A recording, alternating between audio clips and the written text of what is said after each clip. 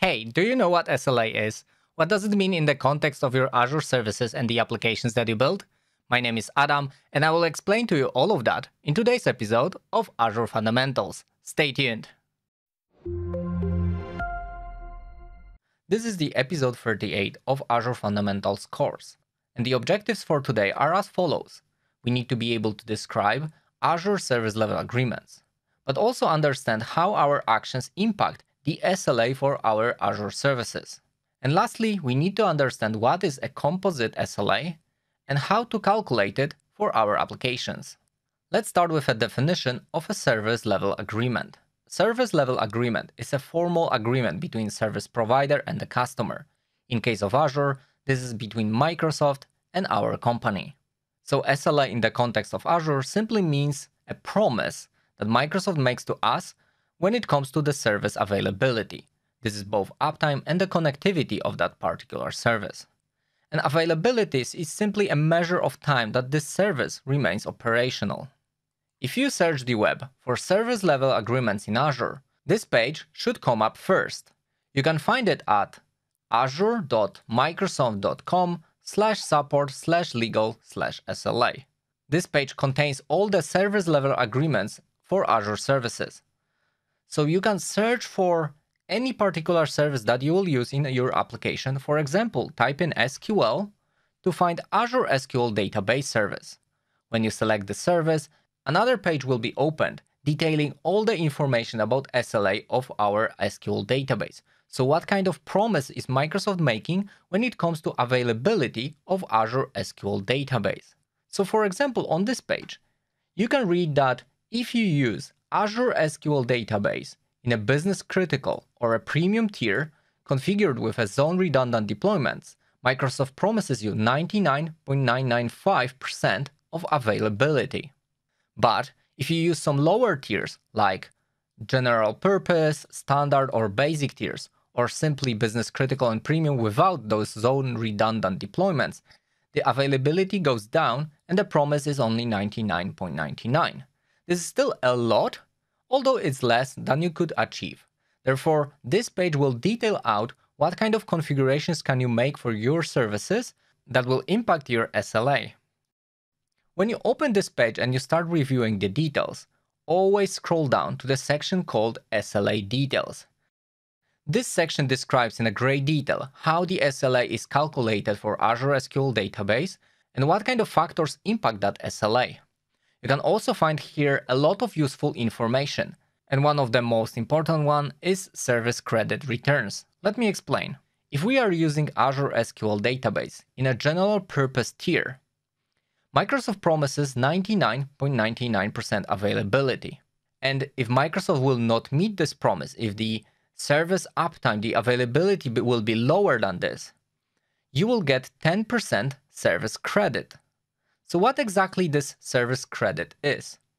It's simply a discount from your monthly bill for Azure SQL database. And if the availability will go even lower, below 99%, you will get 25% discount from your monthly bill. And if it will go even further, below 95%, you will get a full 100% discount for your Azure SQL.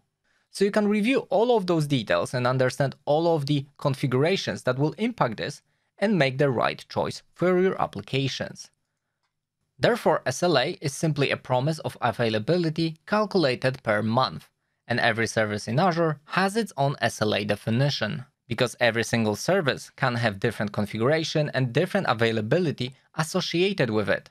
And the availability for most of Azure services range from 99% to 99.999%. But remember one important thing. Most of Azure free service tiers do not have any kind of SLA associated. So if you're using Azure and you're purchasing free services or shared services, they do not have any kind of SLA. This also goes when you're using services that are currently in preview. They do not offer SLA either. And lastly, as I mentioned, if the SLA is broken, you will get a discount, this so-called service credit. So the percentages simply describe monthly downtime for your services. 99% is not so good, with 7 hours, 18 minutes and 17 seconds downtime per month. But one very important thing that I want to mention here is that this is the maximum amount of downtime that Microsoft says there might be. Typically, I used services with no SLA or 99% SLA, and I had no issues at all. This is just about the promise, so something to put in the legal documents.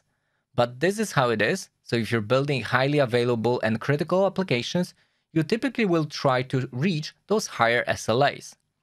For example, 99.99% is already 4 minutes of unavailability, and 99.999 is only 26 seconds in an entire month. And that's pretty much it when it comes to SLA itself. So my recommendation for you is, when you build applications in Azure, go to SLA documentation for those services, check the SLA associated with the configuration that you plan to use, understand if this availability is enough for you in order to meet your business requirements. You might also want to consult with your business users if this is good enough. That said, there's another thing that we need to understand, and this is a composite SLA. It's a combined SLA of all of your application components. Therefore, if you use multiple Azure services, you need to combine their SLA to calculate the SLA for your entire application. Let's start with a very simple application. Let's say we have users who reach our web application. We do not have any other components. This is a simple static web application. We host this on Azure App Service. If we go to the documentation for Azure App Service, we will find that the SLA for a single app service is 99.95%. So what does this mean for our composite SLA? It's quite simple because since we have only one component, the SLA for our entire application is the same as SLA for this particular service. So in our case, availability for our entire application is 99.95. That means the unavailability is simply availability subtracted from 100%. In our case, this gives us 0.05% unavailability. If you would want to understand how much time is that in a month, you simply multiply the average amount of hours in a month, which is 730, times 60 minutes, times the unavailability in the decimal points, which will give you 43,800 minutes per month, giving us 21.9, which is exactly 21 minutes 54 seconds. If you're accepting that potentially this service might not work for 20 minutes a month, or you might have connectivity issues, then that's good and you can proceed. Let's move to a little bit more complex example. Let's say we have again a web application, but this time we also have a database behind the scenes. For the purpose of this example, let's say the SQL has 99.95% SLA, and the same goes for our web application. How do we calculate SLA, a composite SLA for two components that need to work together? In our example, when users send a request to a web app, that request needs to be forwarded to SQL database to pick up some data and return it to our users. So both of those components have to be available in order for our entire application to be considered operational. When you have this kind of logical end between two services, the way you calculate the composite SLA is simply multiplying their availabilities. So let's calculate that. In our case, this is availability of web application multiplied by the availability of our SQL. So it's 99.95 multiplied by 99.95, which will give us the final result of 99.9% availability. That's our composite SLA. If you notice the number, you will immediately see that this is a little bit lower than the availability of our components, because now our application is dependent on both components working. Therefore, we are lowering the SLA that we can provide for our application. To summarize, the factors that will impact our SLA negatively are adding more services or using preview or free services because they do not offer any SLA. But let's move to another example and let me show you how you can impact your SLA positively by increasing it. In this scenario, our application looks a little bit different. We have users who will reach either of the web applications hidden behind load balancer. This is a typical scenario for very scalable applications. You put load balancer in front, and then you have redundant web applications behind the scenes. So if either of them will go down, the entire application will still be working. Let me show you how to calculate the composite SLA in this case. First of all, always grab the SLA information from the documentation. Since those application services are exactly the same, they have the same SLA. But the important part is that when user sends a request, this request needs to reach the first or the second web application. Therefore, if you would put a logical statement between those, it's an OR, because either of those web applications have to work. Web application 1 has to work, or web application 2 has to work in order for entire application to remain operational. When you have a logical OR between two services, the availability is calculated a little differently. It's simply multiplication of each service unavailability and then subtracting that from 100%. Let's calculate this for our both web applications. This means the availability of both of those web applications is 100% minus unavailability of web application 1 multiplied by unavailability of web application 2. So let's give them the values, move those to decimals, and the result is pretty great. It's 99 and 4 nines after the decimal point. So-called 6 nines of availability. This is very good. Notice how much better our SLA got just by introducing another web application service. But we are not done yet. Remember that we still have a load balancer. And that load balancer also has its own SLA. So how do we calculate this? Well, we're back to the first scenario. Both of those components have to work, so therefore there's a logical AND between them.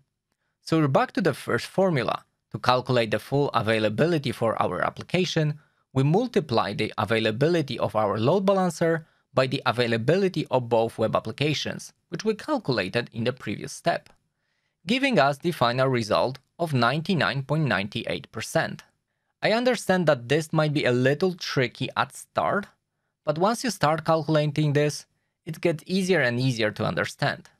So things that can increase your SLA are, for instance, adding redundancy to your services by multiplying the amount of services and hiding them behind load balancers, or changing service configuration. For example, very often adding those zone redundant deployments, availability zones also increases the SLA. You can read all about this in the documentation.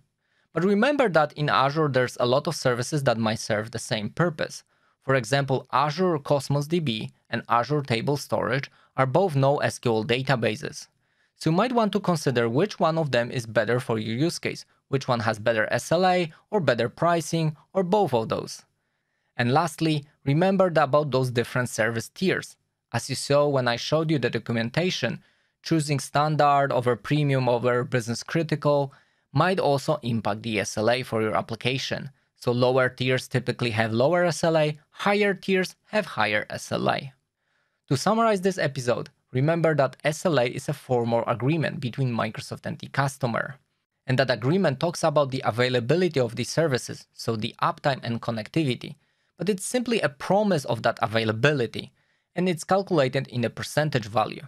If Microsoft will not keep that promise, they will provide you a discount from your monthly bill on that particular service. This is so-called service credit. And the few most important things about the SLA are: higher tiers provide better SLA, so better SKU, better SLA. Service configuration also affects the SLA. If you use free services, they typically have no SLA at all. The same goes for preview services. So that's why the recommendation is don't use either free or preview services for your production workloads. And lastly, if you are building applications that are using Azure services or in general any public cloud services, you should calculate the composite SLA for your entire application. All the materials for this episode can be found under episode 38 on my website. Now that we know what SLA means in Azure, we can pick the right service for the job. For today we're done. If you like my work, support the channel by subscribing, liking and commenting. And as always, I will see you in the next one.